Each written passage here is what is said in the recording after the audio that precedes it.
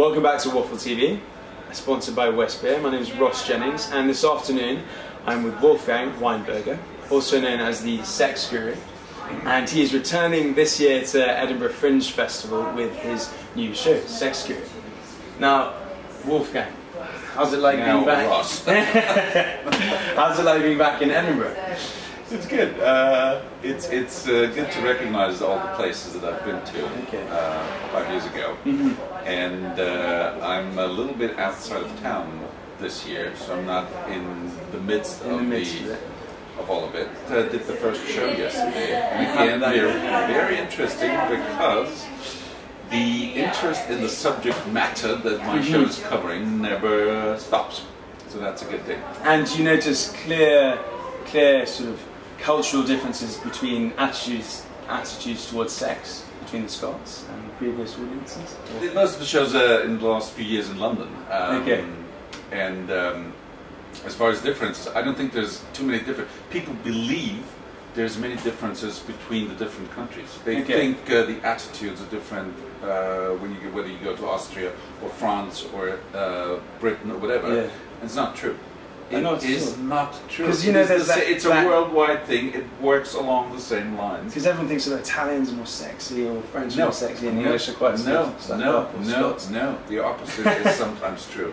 I've had the most boisterous shows in London or in other parts of the UK. That's good to hear. And yeah, are we equally sexy? The thing is, it's a common misunderstanding. It's only us who are all uptight about it. Yeah.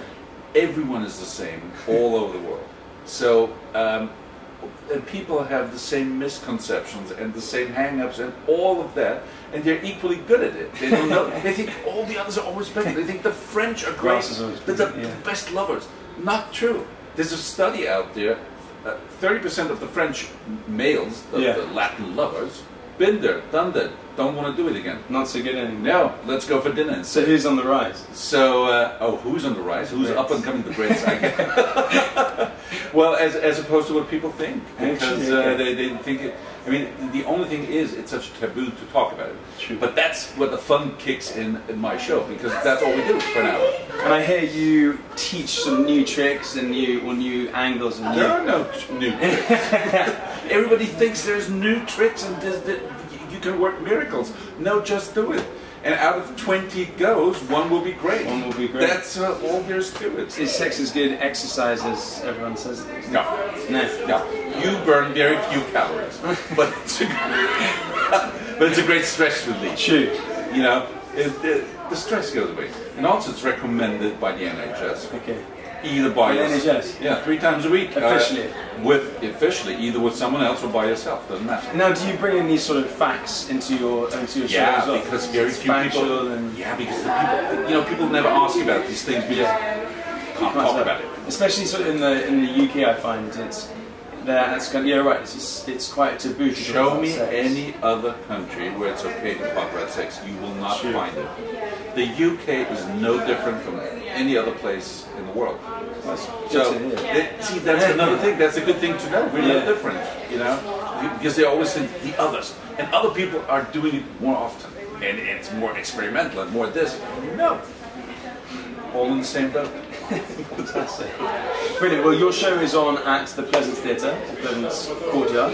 Pleasance Courtyard, yeah. Fantastic. And it's 7 p.m. every show. Night. So after the show, you still have time to chat and meet. Chat and meet. Go home and do your thing. And then take someone home. Do you encourage that with audience participation? You know what people are called who never have sex? 40-year-old virgins. No. Singles. Singles, by definition, don't have sex. You need a partner. So, hook up with someone. And what do you think, Briefly? What do you think about these sort of dating websites? Because that's quite a fact. Few of them work. Do you reckon? Is that fact? It's fact. A lot of them don't work because people expect miracles, and there are no miracles. What I recommend is go to the same place all the time, because that's where you're going to meet frequency. Be there, make yourself known in a certain pub or whatever it is. Be there all the time. A club, you know, invest in your time. Yeah. Yeah, I'll make sure I take some of these. It takes time. I can imagine, like everything. Well, thank you very much, Wolfgang. Thanks, Ross. And we look forward to seeing you at 7 PM at Pleasance Courtyard from the 3rd of August to the 25th of August. Thank you. This is Waffle TV and I'm Ross Jennings.